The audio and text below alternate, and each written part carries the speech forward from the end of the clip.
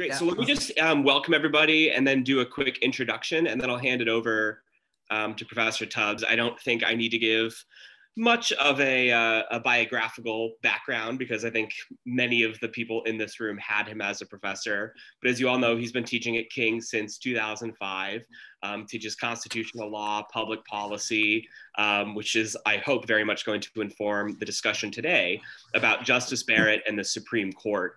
I'm, as a lawyer who lives in DC, I, kind of feel like I'm in the thick of it, of this discussion every day. And so I'm very excited to hear a bit more of an academic discussion of it rather than one that may be, a little more politically fraught with people here in DC.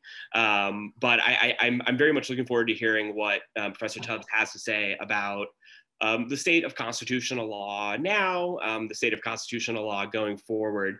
So what we're going to do is we're going to take about 15 or so minutes, I think, I think he said 15 minutes of discussion, some prepared remarks, and then we're going to open it up for discussion. If you have questions as he's speaking, feel free to throw them in the chat box. And when he's done, I will, direct some of these questions to him. But I think, there's 25 people in the room. We might get a few more as we go. I think we can also try to have a little bit more in-person discussion as things progress. So to keep things orderly, please keep your mute function on unless you have a question to ask. If you have a question and don't want to put it in the chat, feel free to either send me a private chat and I can call on you, or I'll keep an eye out for people who look like they're just champing at the bit to say something. And we will do our best to facilitate a good and fruitful discussion here. So with that, I'll turn it over to Professor Tubbs and look forward to hearing from him. Thank you, Chris. And thanks everyone for showing up. I'm flattered by your presence. So I thought about how to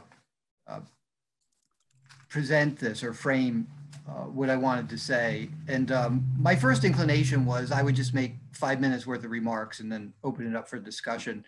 And this was based on last year. I led one of these sessions that took place in a real classroom at King's. And so I didn't speak that long, and we had good discussion. Last year was about the future of the Constitution. There was an article in Harper's Magazine last year that appeared late kind of summer about the future of the Constitution. And so we scanned it and sent it to everybody who signed up for my breakout session. And I think most of them read it. And so it was pretty good. This year, I just thought, well, why not talk about the confirmation hearings for Judge, now Justice Barrett, and talk a little bit about the future of the Supreme Court. And so I'm gonna maybe surprise some of you by my emphases in my remarks. And some of you took con law with me quite a while ago. Those of you who have taken it more recently, what I'm about to say at the beginning will be familiar to you. And this I regard as, I think it's an improvement in my teaching. I worry about complacency with many things in life, and I don't want to ever get complacent with respect to my teaching. So I asked myself, what fundamentally am I trying to achieve in teaching different courses, especially, but not only constitutional law? And I think I've been saying this now for about 5 years. So if you took con law with me maybe before 2015 or 2014, you might not have heard this. But what I'm emphasizing in recent years, right at the beginning of the semester, what I say the goal of the course is to help the students acquire constitutional literacy. I want the students to become constitutionally literate. And I don't know if I said that really before 2014 or 2015. Does it sound familiar to you, Chris, Alexandra? I don't think I started using it until a few years ago. But that really is the goal. And it is gratifying to me when a former student tells me, well, I watched the confirmation hearings and I could follow pretty much everything. And I didn't go to law school, so I feel really good that I was able to kind of understand all the references, and I'm watching it and friends are asking me questions. And so I'm answering questions for friends. And so that means a lot to me. And that really, upon reflection, is what I think my goal is in teaching the course.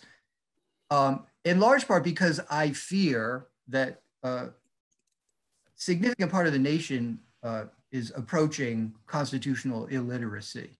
And this, I don't think, is the way it should be.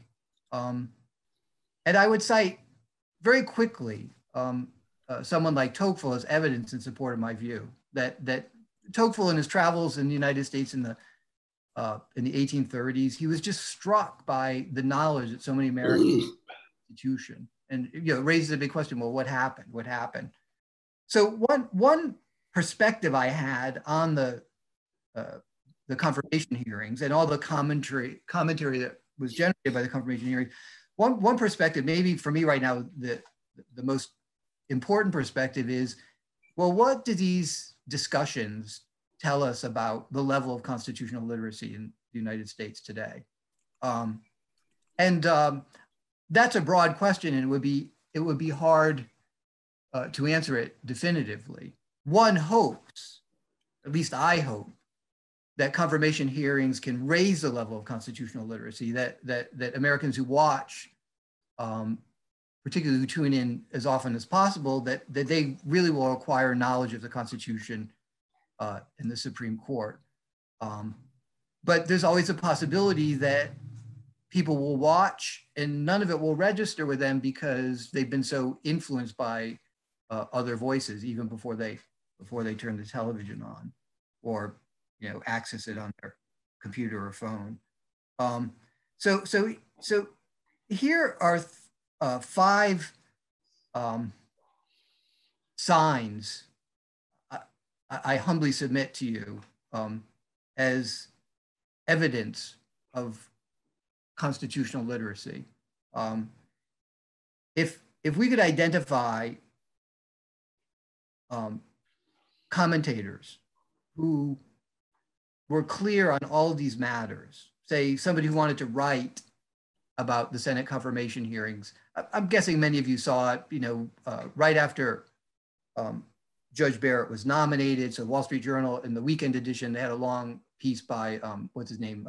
The attorney, David French, right? And he talks about history of confirmation hearings and so forth. And I read it and I thought he did a good job. But I've read so many other commentaries that leave me dismayed because I find the commentaries misleading. And my worry is that some of the commentaries are damaging the effort to raise the level of constitutional literacy. And some of these people know better. That's what I guess is most upsetting to me. Some of these people know better, or if they didn't have an agenda, I'm quite sure they would concede some of these points. But my view is, if you're going to be a commentator on confirmation hearings and the Constitution, if you're going to be a commentator now, considering all the divisions are in our society, my hope would be that you would try very hard to be as accurate and thorough as possible, allowing for the fact that, of course, every writer has space limits, right? You write something for a newspaper or website, you're told you allowed this many words and so forth, right? So I would hope that if you can't cover all that you want to cover, whatever you do cover, you would do so accurately and thoroughly. And if, things you can't cover that you wanted to cover, you take those up another time, rather than introduce potential or indisputable confusions to the people reading your piece. So I want to give you 5 points, 5 things that I think would reflect constitutional literacy. If we saw these in a commentary, and it could be a verbal commentary, it could be, for example, a senator questioning Judge Barrett, or it could be somebody writing about what took place. And I'm giving you these 5 because I think these are important things if we're going to have, as a nation, a more informed discussion about the Constitution and the Supreme Court. I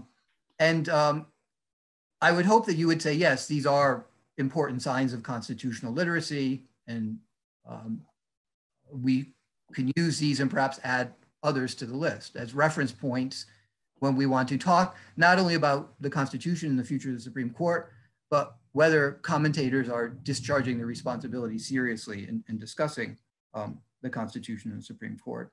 So without further ado, here are 5 signs of constitutional literacy as I see them, okay? So first would be knowledge of the different bases of state and federal laws. Knowledge of the different bases of state and federal laws. So those of you who had constitutional law with me, I hope, even if you didn't go to law school, you haven't forgotten this, right?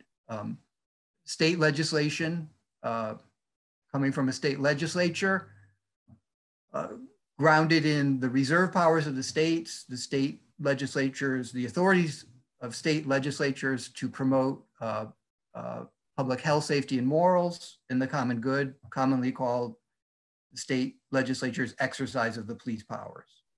By contrast, every time Congress makes a law, it is to be grounded in some power granted to it in the Constitution. I would hope that all commentators would acknowledge this difference. So for example, I mentioned this as a reference point. Much of the controversy about the Affordable Care Act seems to take for granted on the part of many commentators that Congress can make a law on any subject it wishes, okay? But I think that misleads many people because it's just not true. As, for example, the Lopez decision clearly indicates. So that's first sign of constitutional literacy. Second, closely related, that there is a distinction between the desirability of a policy and the question of its constitutionality. There are a lot of policies that I would hope Americans could say, I don't like that policy, it's stupid, but it's constitutional, okay?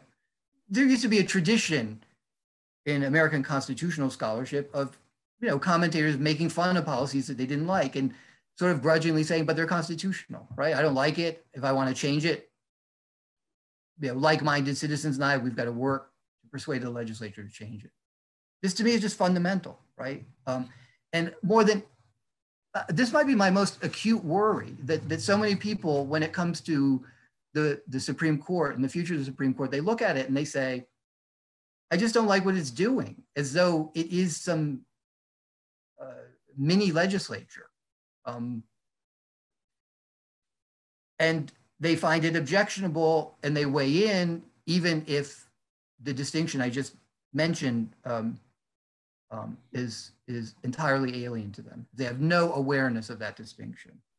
Okay, third point. I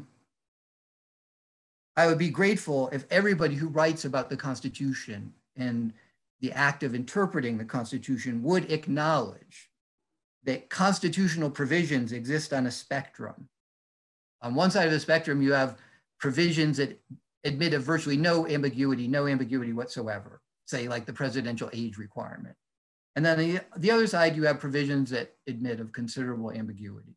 It doesn't mean that they're unintelligible. It doesn't mean that we can't understand them through different kinds of research, but there are provisions of perfect clarity. And then on the other side of the spectrum, you have provisions with considerable ambiguity that would pause anybody reading the Constitution for the first time, or maybe the 100th time, but who doesn't have specialized knowledge about how to penetrate certain provisions. The person would say, well, I don't know how you get at that, right?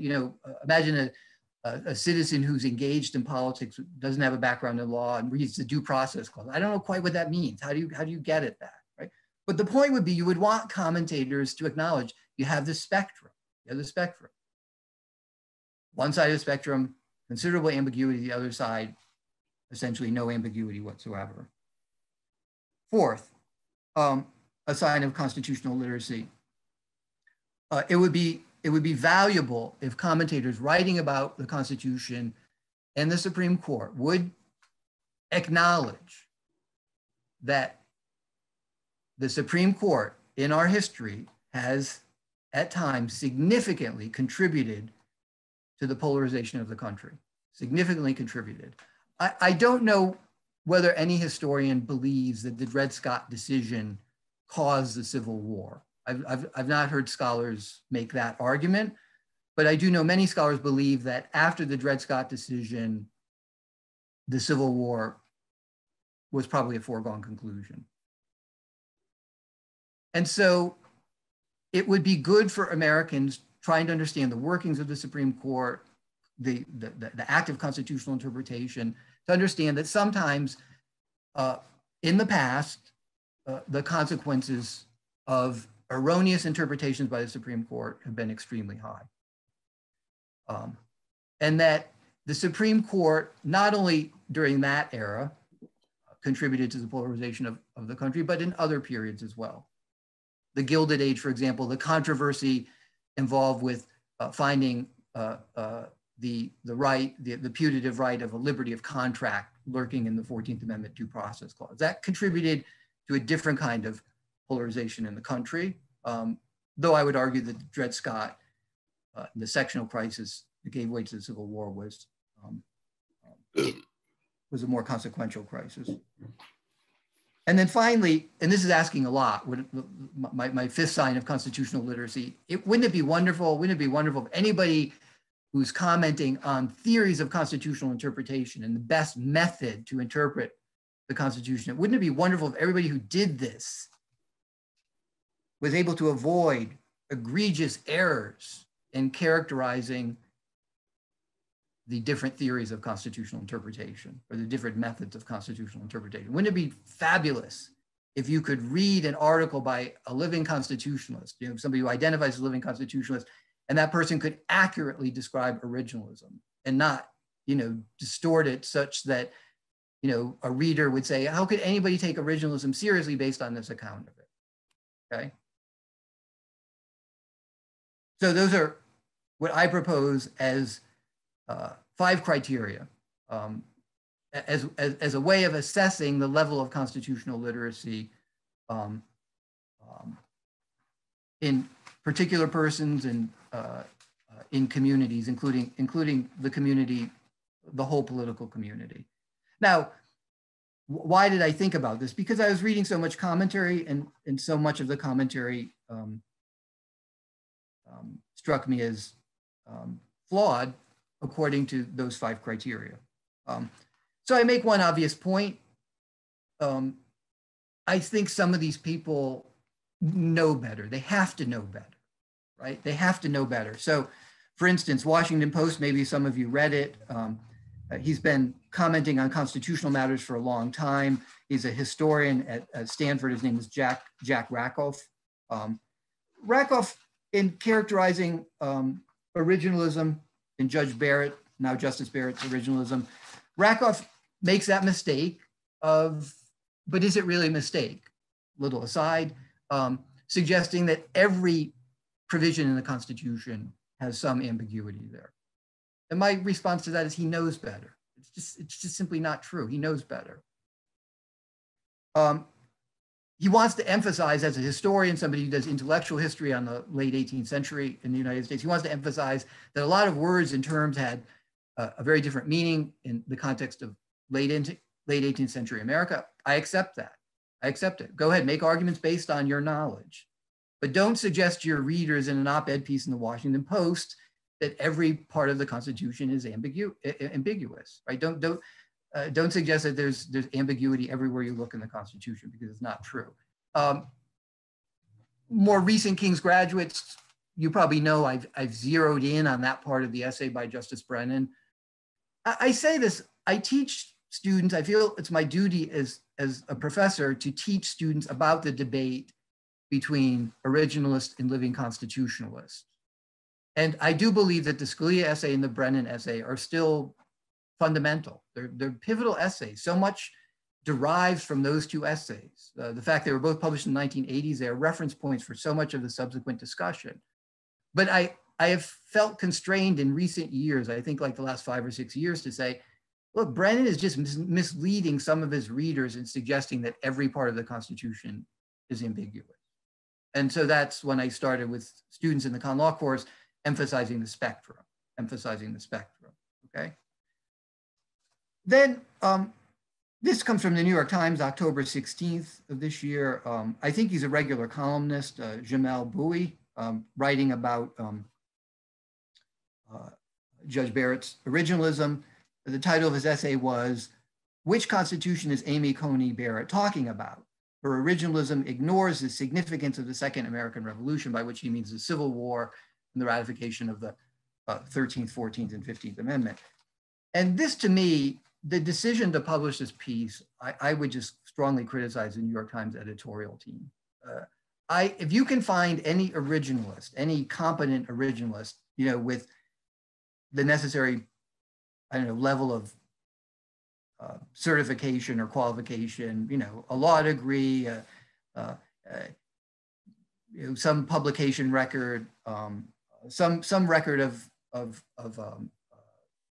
you know, really learning the subject decently. If you can find an originalist who truly believes that the originalist method requires all self-identified originalists to go back to the unamended Constitution and work exclusively with that document. If there's any originalist out there who's saying that, please share the name of that person with me, because I don't know of any. I don't know of any. We're talking about originalism and originalists with respect to the quest for original meaning. It's always a question of, well, when was the provision in question written and ratified? That's the question. So obviously we're going to be looking at different time periods if we're talking about the First Amendment and we're talking about the 15th Amendment or the 19th Amendment. We're going to be talking about different time periods. But, you know, this column is essentially saying the originalists want to take us all back to the unamended Constitution. And really, this is unfair because the 13th and 14th and 15th Amendment of the Constitution, you know, deserve our consideration. I'm sorry.